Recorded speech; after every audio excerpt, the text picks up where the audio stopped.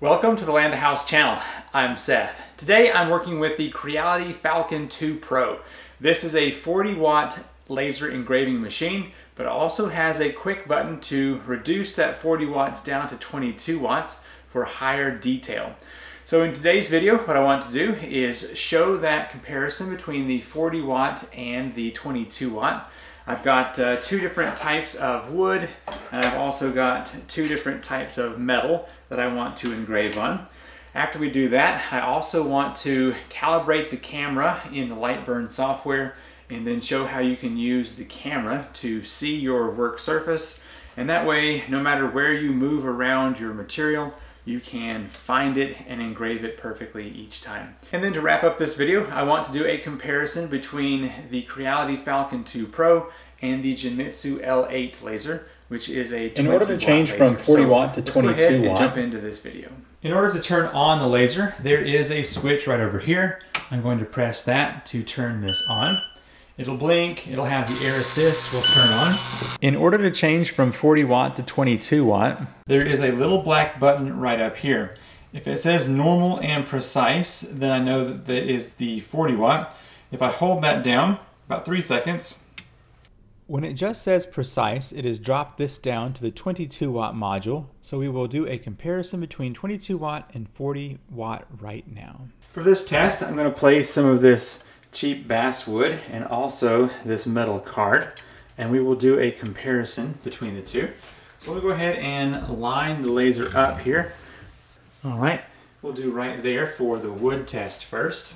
I've brought in a picture of a cute cat, and I'm going to use this to test out the 40 watt and the 20 watt features of this laser. So let's make this a fairly small size, and then I'm going to have that on both the card and the wood. And put the picture up here in the top, and then I think I'll just take a text and say 40 watt. All right, let's do a frame real quick and see if this is going to fit inside of our material. I'm going to turn the light on so we can see what's going on in here. Go ahead and close the lid. And this is going to be the 40 watt test.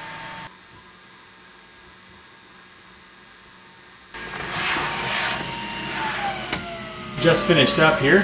I'm going to move this out of the way so we can see what it looks like. Very nice. All right, let me move this down here and we will try out the 22 watt setting. I think that ought to do it. Now I'm going to go ahead and turn off the 40 watt by holding down this for 3 seconds. We should be good to go now. I'm now using the exact same settings in Lightburn. Let's see what we get here. Now I forgot to change the text here from 40 watt to 22 watt. So yeah, huge difference. I think that shows up on camera. Now that we've seen those results, let's move on to this card over here. I'm going to take out the words where it says 40 watt and just do the other here. I need to refocus the laser here on top of this, so I'm going to loosen up these thumb screws, let that fall down, and then tighten it back up, pull that out, and I should be ready now to engrave on this business card. So once again, I'm going to turn on the 40 watt. All right, I'm seeing the cat there on the 40 watt. Okay, so the top one up here is the 40 watt, and the bottom one is the 22 watt. So to be honest, I'm not really seeing much of a difference between the two here on the metal card. So I guess the wood is where it's really going to show up with a big difference. To calibrate the camera, I'm using this card, which I will place here in the bed. And then I'm going to go to Lightburn. I'm going to use the software to try to find the middle here.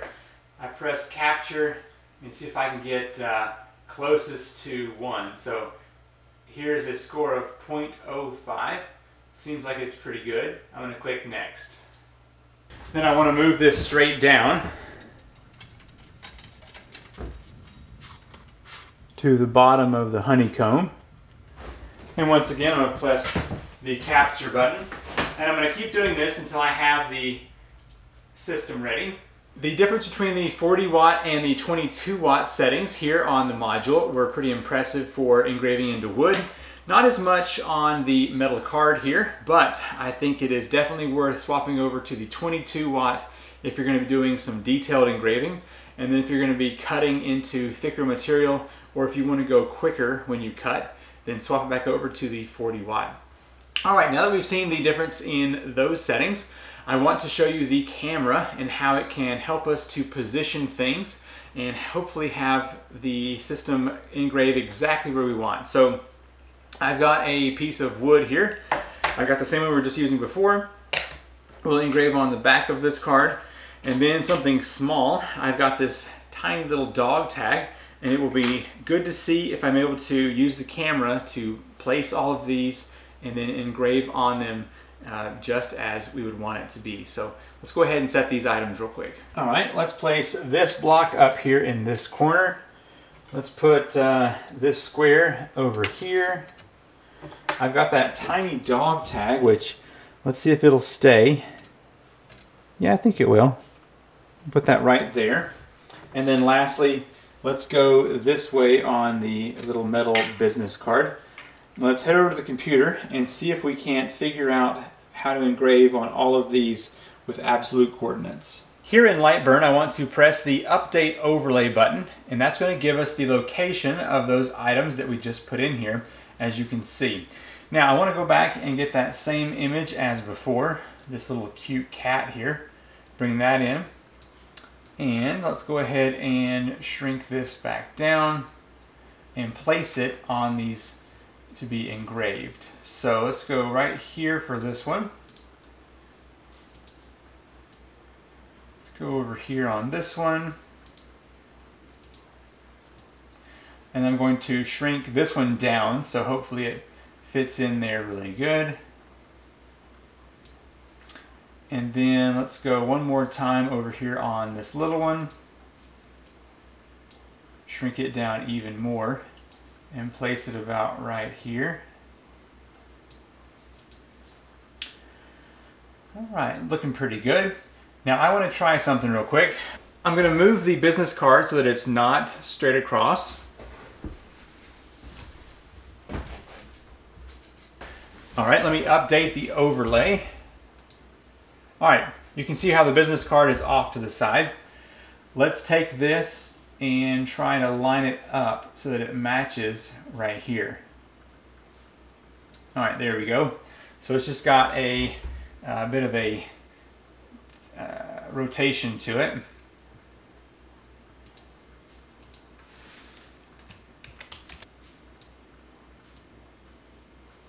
Well, I think I'm liking that, and of course you can use the image to move these around however you need to make sure they're lined up properly. So, alright, let's go ahead and move into the cuts here. We've got my images. Let's go ahead and set that power to 50 and a speed of 150. Now because these are all different thicknesses, I'm going to work on this one up here first. And so I'm going to close this. I've got the module set to 22 watts. I'm going to press the home button right over here. Bring the laser back to home.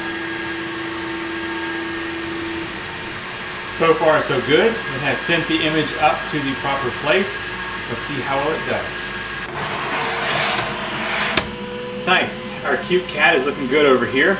Now, before I move anything else, I do want to go over here and get the laser refocused. So I'm just going to use this focus right here for everything else, and that should be sufficient. So without moving any of my materials, I'm going to get this right here. Okay, now I can home this again, and hopefully everything else will be good to go from this point. Oh, actually, I got to remove this because it is going to be too tall.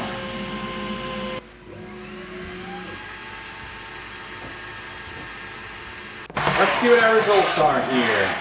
Using the camera to get the placement instead of having to manually place. So first of all, the cute cat seems to have turned out very nice. Of course, they're all cute cat here. That one also seems to have done well.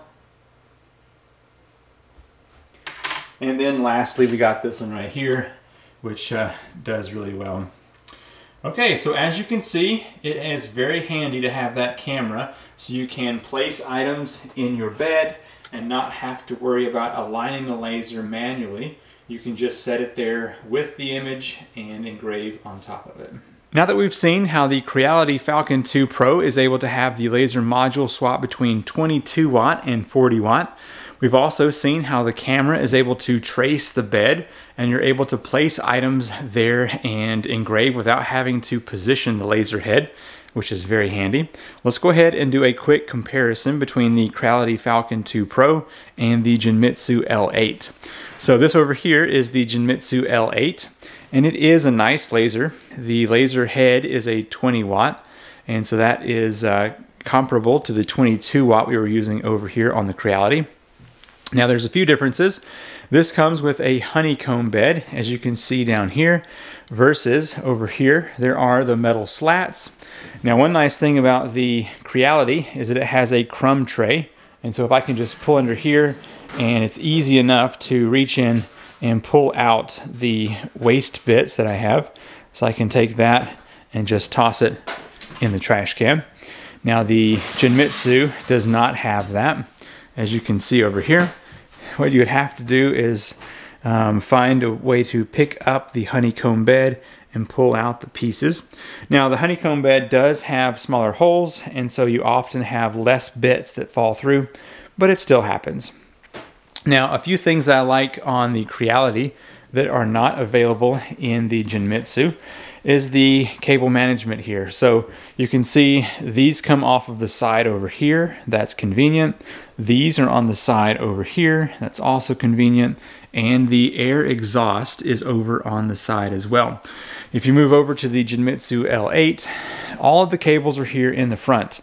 I have bumped this before and it has killed a job because that is just loose enough, and it's quite annoying when that happens.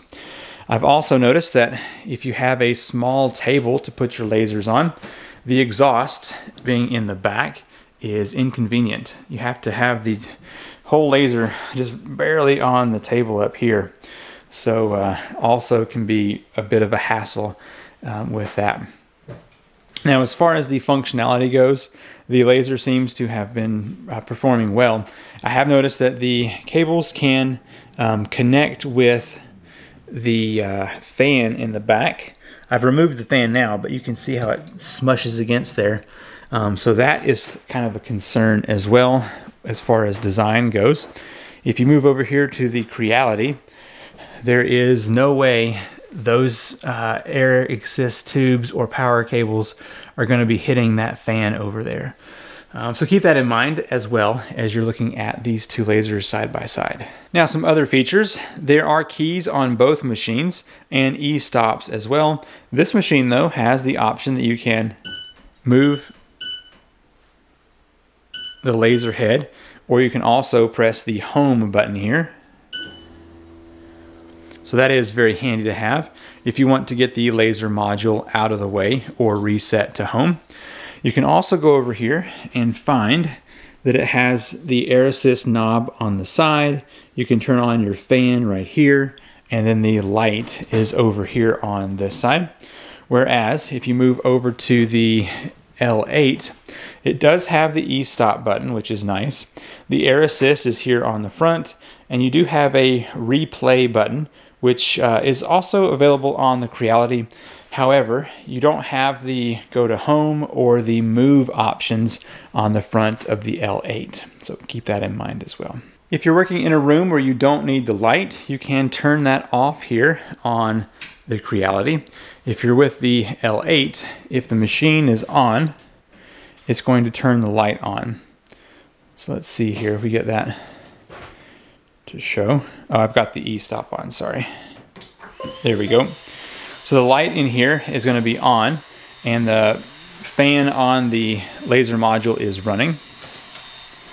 So if you close that, the lights are just going to always be on if the laser is on. When it comes to focusing, the Creality has 2 thumb screws, which you have to loosen both of those, and then you have to have the guide in order to lift this up to the proper height.